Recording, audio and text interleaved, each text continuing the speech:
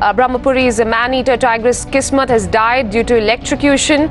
She was issued a shoot-at-sight order earlier this week. The Nagpur bench of the Bombay High Court had announced their verdict on the tigress who in fact killed 2 people in response to the petitioner and animal rights activist Jerry Banyat's plea.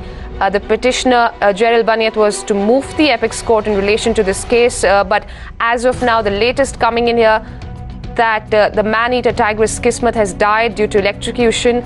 More details awaited there. But remember, just 2 days ago, the Nagpur bench of the Bombay High Court had announced their verdict on the tigress there, stating that ordering, in fact, shoot at sight there for the man-eater tigress. The petitioner in this case, Gerald Banyat, was to move the apex court in response to that order on Monday. Well, the latest coming in here, Brahmapuri's man-eater tigress Kismat has died due to electrocution. Dr. Gerald Banyat, the petitioner in this case, joining us over the phone line. Gerald, this is, of course, extremely tragic news coming in this morning. How do you respond to this?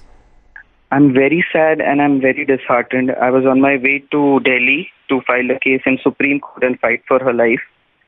When I got the news that she is no more, and it is electrocution that is the cause of her death, which is very, very sad, because she was being monitored by the department 24/7 and in real-time monitoring.